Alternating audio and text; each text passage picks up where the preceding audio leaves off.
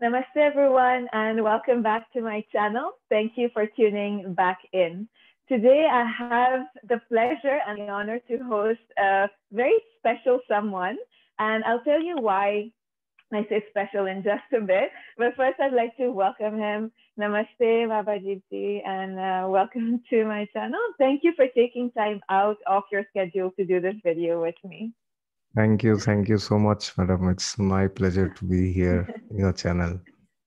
All right, wonderful. And so I say special because you're somebody who I learn a lot from and that I get a lot of inspiration from.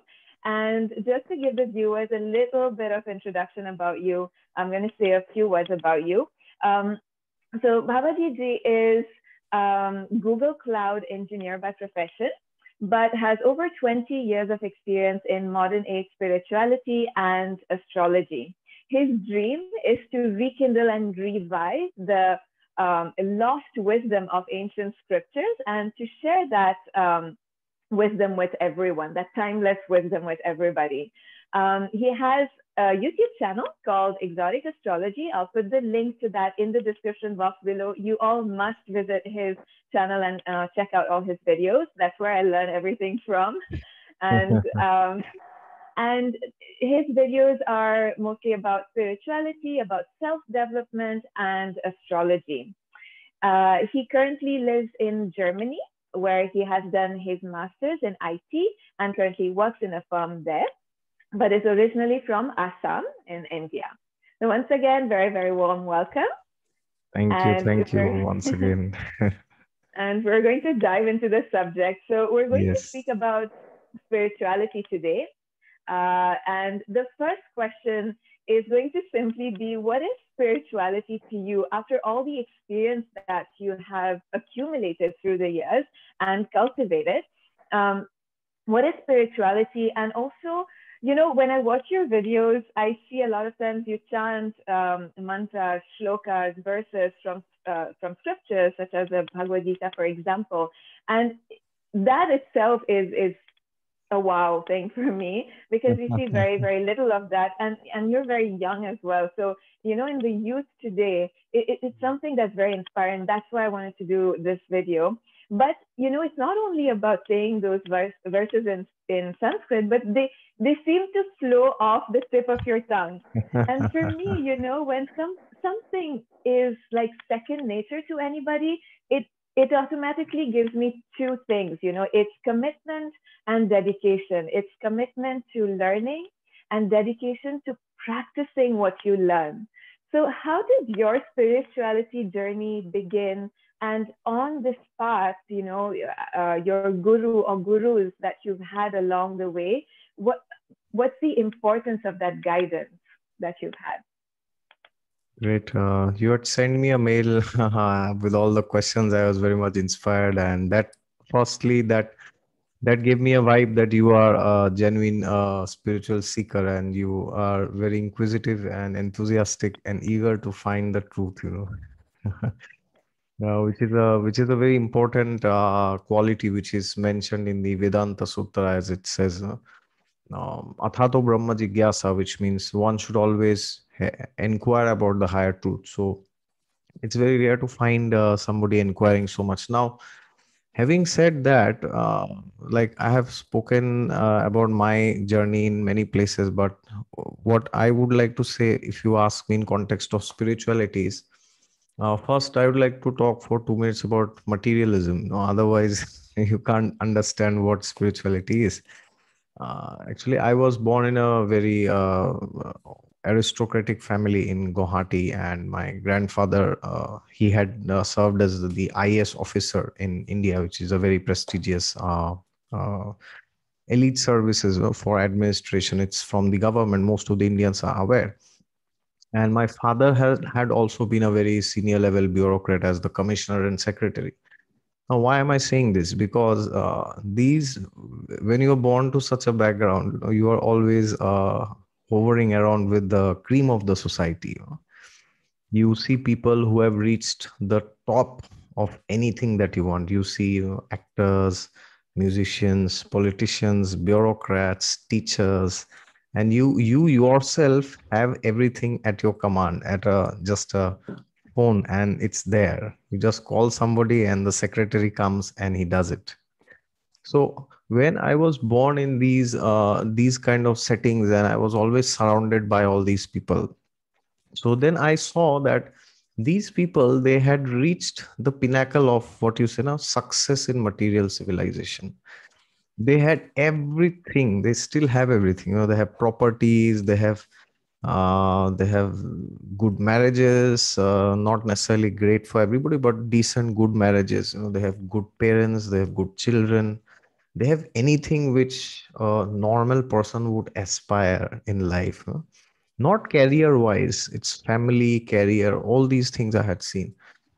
Now, having seen all these, I saw something very interesting in the first 18 years of my life. I saw that these people, they have everything which we were also taught from school. Yes, yes, you must have this, you must get a job, you must get a wife, you must have children, you must have grandchildren, you must have at least two properties, you must have three vehicles, and then at the end you'll be happy. It's like a destination obsession which each one of us were put through. Okay, when you are at the age of 15, you have to pass your 10th, then you will be happy. Then you have to pass your 12th, then you have to become an engineer, then you have to get a job, then you have to get married. So it was like this destination, it's like milestones as the materialistic society portrays them to be. So when I saw all these, I saw people, they have achieved all these things, yet there was something which they didn't have in their life, and that was happiness. So except Yeah. this, they had everything else I had seen. The promise, the fallacy of the material civilization, that once you get all this, you'll be the happiest person. There's nobody who can even check you, counter you. You'll be the most happiest person. So then, when I started seeing these people, I saw politicians, especially, trying to pull their opponents down. They have a very Mm. big persona outside, but when they come to my home, I see they are fighting like animals in the dinner table. Why is it? And then I was like, these are the people who we are selecting as leaders. And these are the people who have come to my home. They have had dinner, they have had lunch, they have bought all the nice things. And then when they are with their friends, I have seen how they behave. And so Mm. then I started inquiring that what is that which they are missing in life?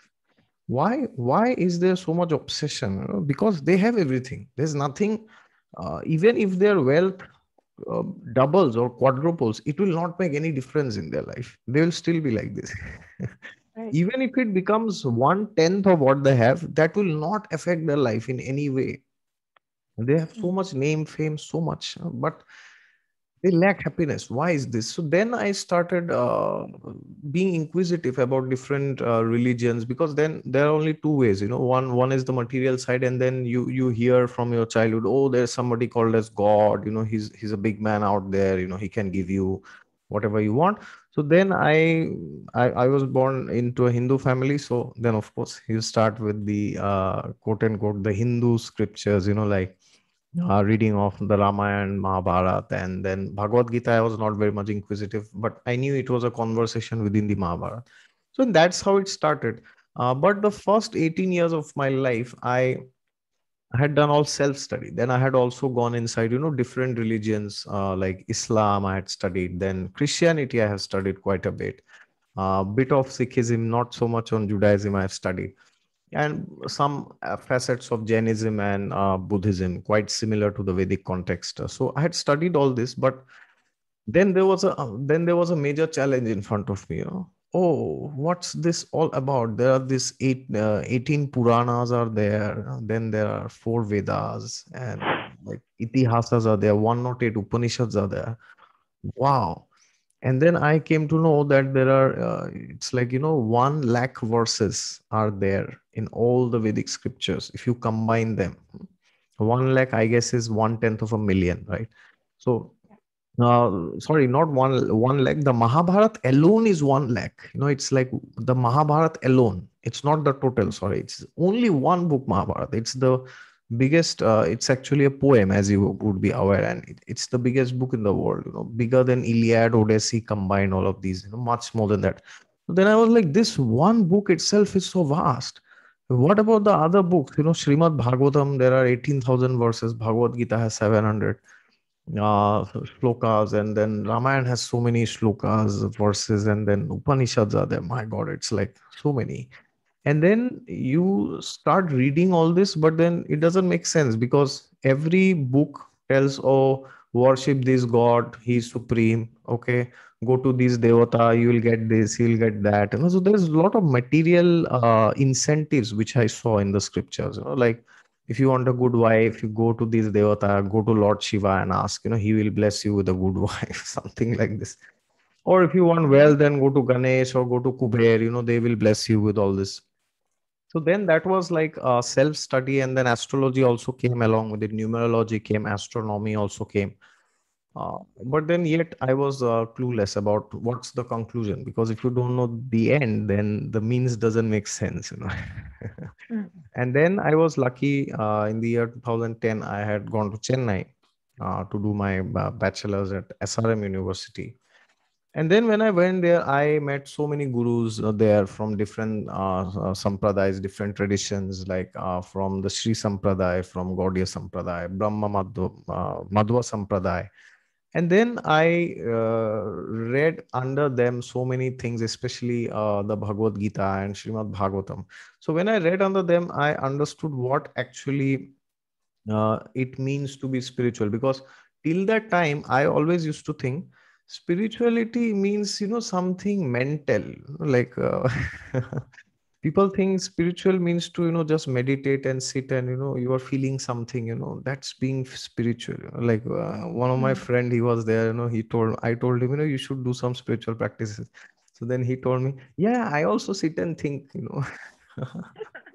So that's, this idea is there. And once I went to a festival where there was a guru, he was sitting and he was telling, there were like 10,000 people. He said, everybody close your eyes now.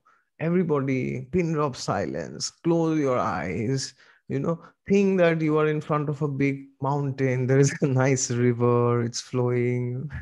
Think that there are birds are chirping. Think there's beauty outside, and then just think and meditate. Now come back, open your eyes. How was the spiritual experience?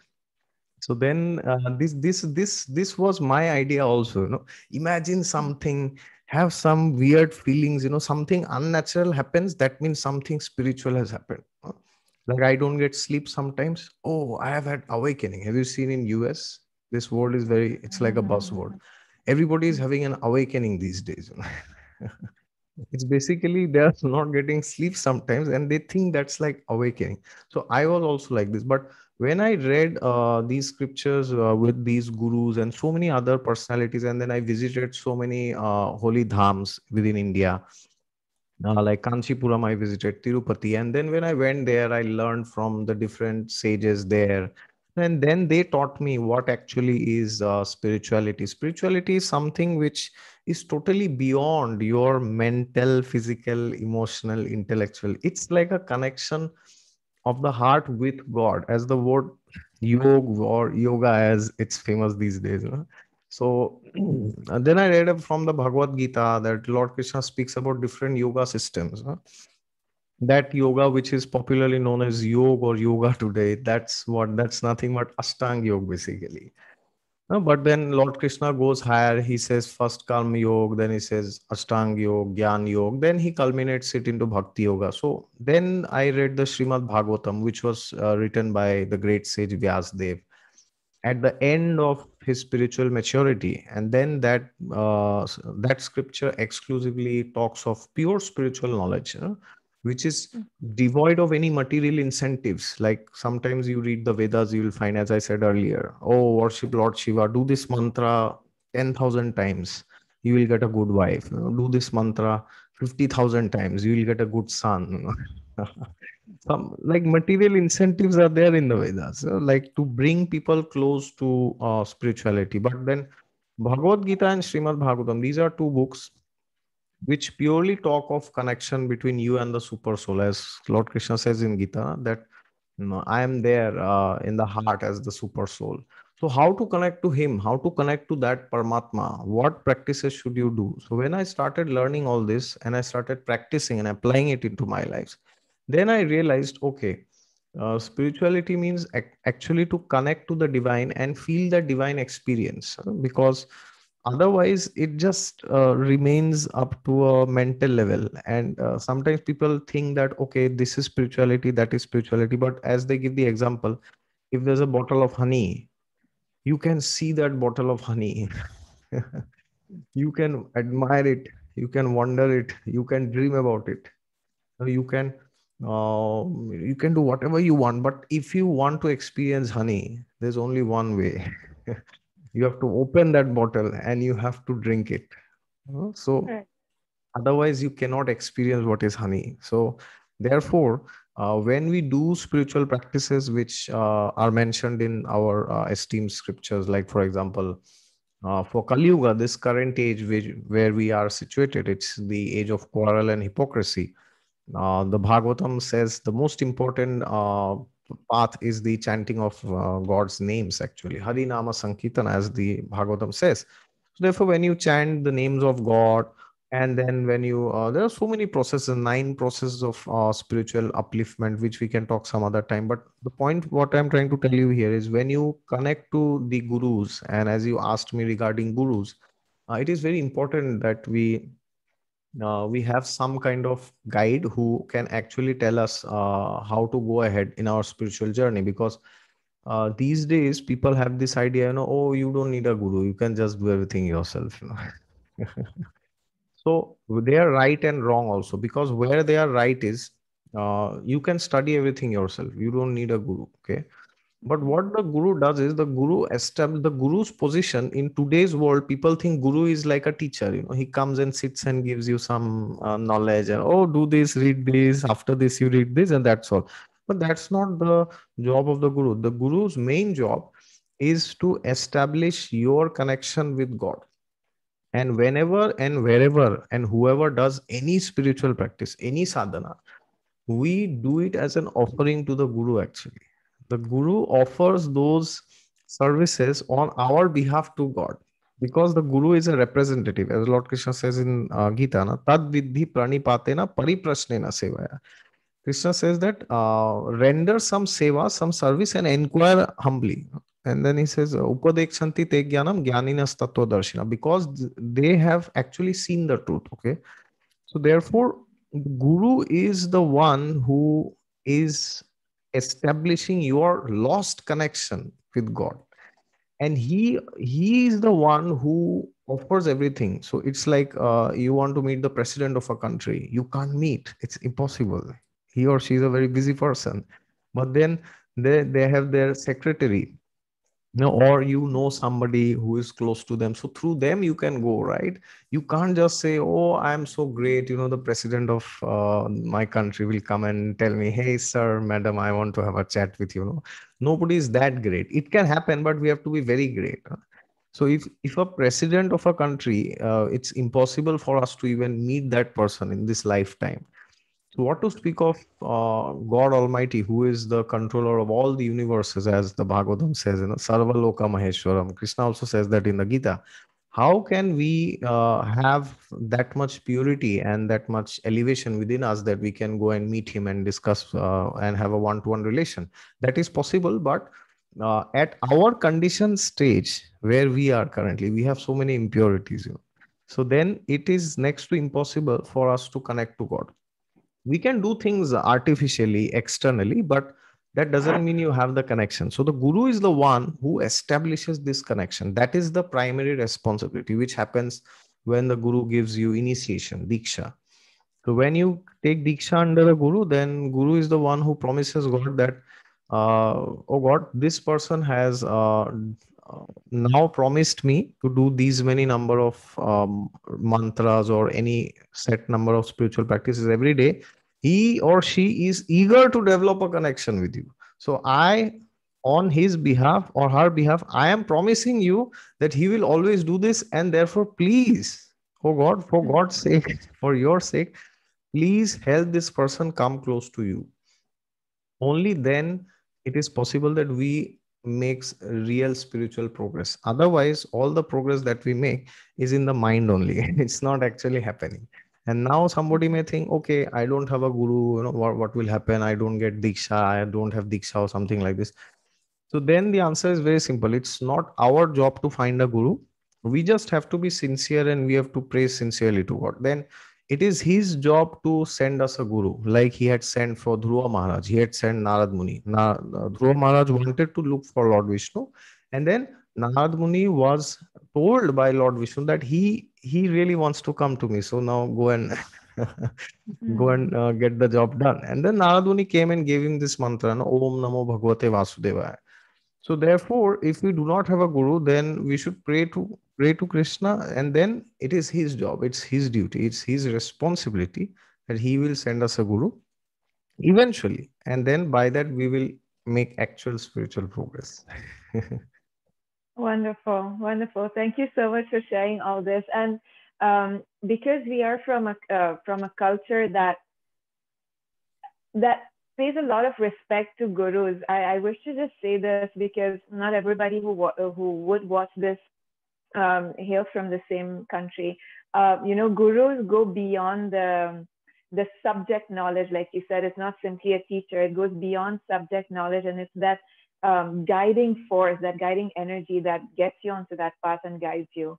And I read something yesterday, and it said real teaching occurs when the disciple achieves some level of discipline. And there's between this interaction, guru shishya interaction, there is, it goes deeper into the relationship where the shishya actually surrenders into the teaching. So this brings me to the next question, because you've spoken so much and so beautifully about this divine energy that we want to connect with.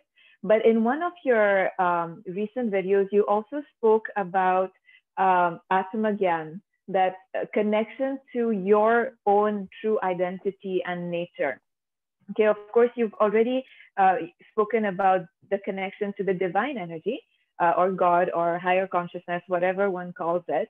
But the connection to that inner and that identity, and I think this is going to shed a little more light into what you said earlier about being empty, in spite of having everything else, still, finding that there's some kind of void. And now I think is, if there was ever a need to be more in tune or connected to that true nature, is now. Because in the last 12 months especially, we've heard so much about mental health, and a lot of this comes from this lack of, I feel, correct me if I'm wrong, but this lack of connection. uh, you just feel disconnected. It's also a word that we hear a lot. I just feel disconnected. I don't know, just feel disconnected. So can you tell us a little more about Atma Gyan and the importance of connecting to the true self, that self which goes beyond what we're conditioned to believe we are, or that we think we are? Yeah, so uh, first of all, I would like to clear this about Atma Gyana, and you said, and the divine consciousness about God. So the example is given. My Shiksha Guru had given a very beautiful example. No, we have this hand. You take the right hand or the left hand. Now, somebody may like to eat chocolates, or like he gave the example of gulab jamun, but in Canada, people may not be aware. So I am giving example of chocolates. So imagine this hand develops a desire, oh, I want to eat some nice chocolate, like in Europe, there are Lindt chocolates, beautiful. Now, is there any way that this hand can get that pleasure? There's no way.